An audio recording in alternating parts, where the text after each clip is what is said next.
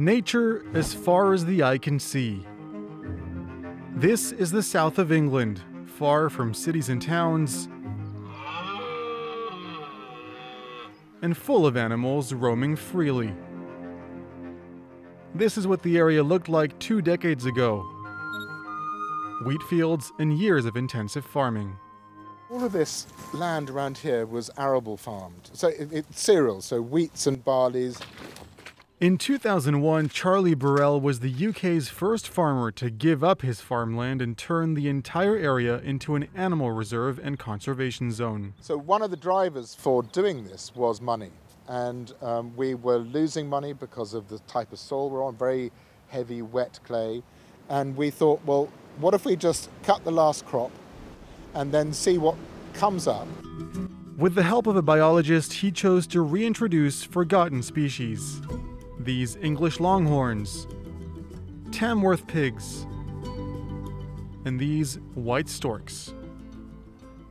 Last year, one of our females actually mated with a wild male, and we had the first chicks in the UK for over 600 years.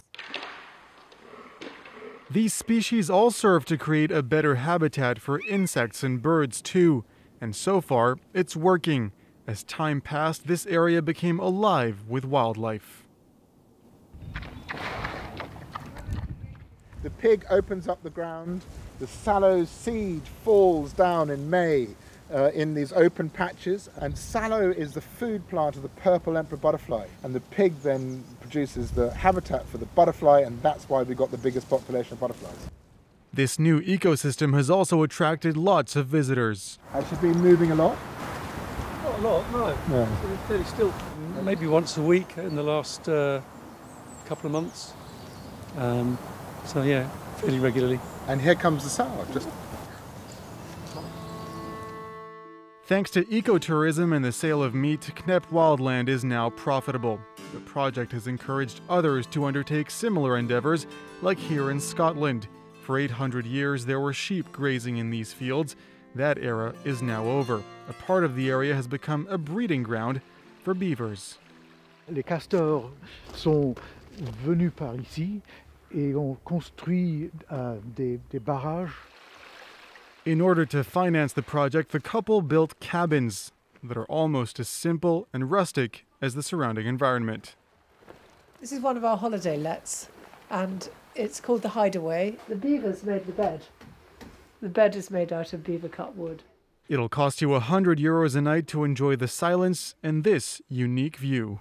All these extraordinary little canals and pools, and actually dead trees. And the dead trees are very beautiful, but also very important for biodiversity. The beavers were just the first step. More species will be reintroduced here very soon.